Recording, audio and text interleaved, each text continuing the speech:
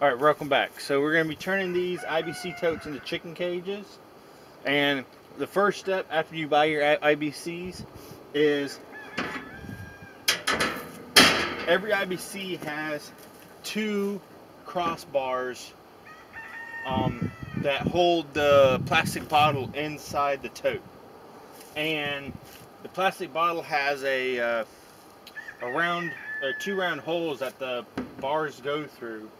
And older model totes generally have require a Phillips head screwdriver to unscrew the bars, but these here have a different bolt, and it's kind of like an Allen wrench, but it's like a little 6-star.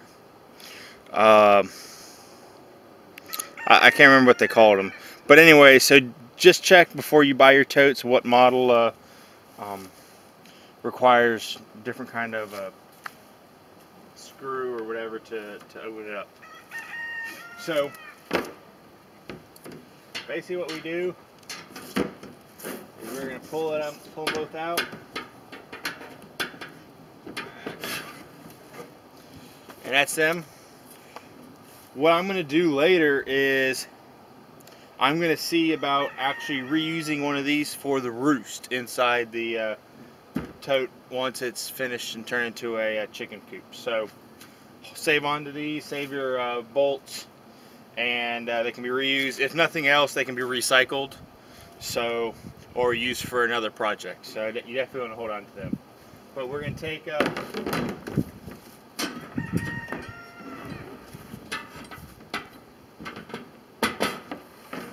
them out. I've got 4 totes, so I'm going to take out all 4 of these. Next step, what we're going to do is, I actually bought these. These are oven grates, and I'm gonna use these for the doors. I bought these at a what are they called?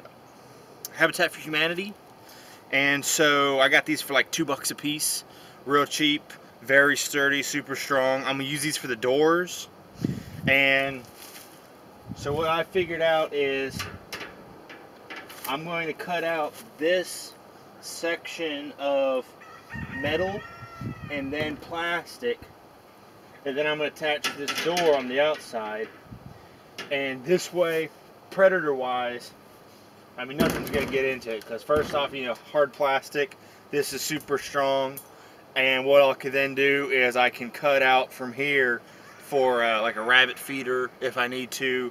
I could put in a water system externally, so they have the optimum amount of floor space inside. And this is going to be a very tanky cage that I'll put my breeders in. So that's the plan. $25 for the tote, $2 for these, for this.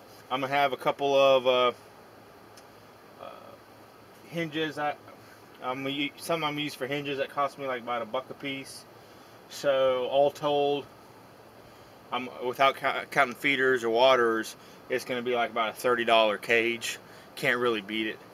And this will keep my my breeder birds hopefully extremely predator proof. The only thing I would have any issue with would maybe be snakes, just because. But all of my 2- and 4-legged predators, this should do the trick. I don't have bears or anything, but even bears I don't think could really get through this. So anyways, we'll get back to work. Alright, welcome back. So after removing these from the top of the IBC tote, we took a marker and we marked the door frame on the plastic. We removed the bottle and cut the door out, after which we then took a sawzall and cut this here out of the cage to leave this opening. Now what we've done is I wired off for the door, and so as you can see, it's very strong and sturdy. Nothing's going to push in to get to them. And I just wired it off for now. It can open up, and then shut, of course. Then what I can do is later on, I can take a rabbit gravity feeders, and I can cut a couple of bars to insert a feeder if necessary. Or you could use some other feeding system, either plastic cups that hook on to the grating or whatever. Lastly, what's an option is you can leave this as is. You can fill the inside of the tote with hay or straw or some kind of bedding. You could actually fill it probably up to like 6 or 7 inches, maybe even a little bit more, and up to the bottom of the bottom lip.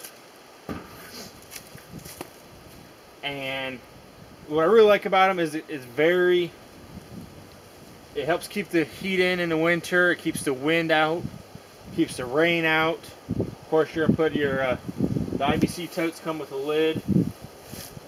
Lastly, what I'm going to do is I'm going to take one of these, and with the bolts that came with it, I'm going to actually drill 2 holes, probably about this level, on opposite sides of the tank, and I'm actually going to bolt this and use this as a roost for the chickens. And that way, as you can see, if you can imagine, the birds are inside the cage. They'll hop up to this height, so they'll have quite a bit of space. Roosters normally, when they wake up, they like to flap their wings and crow, so they'll have some room to flap their wings. And this will be a decent roost. We'll give it a shot.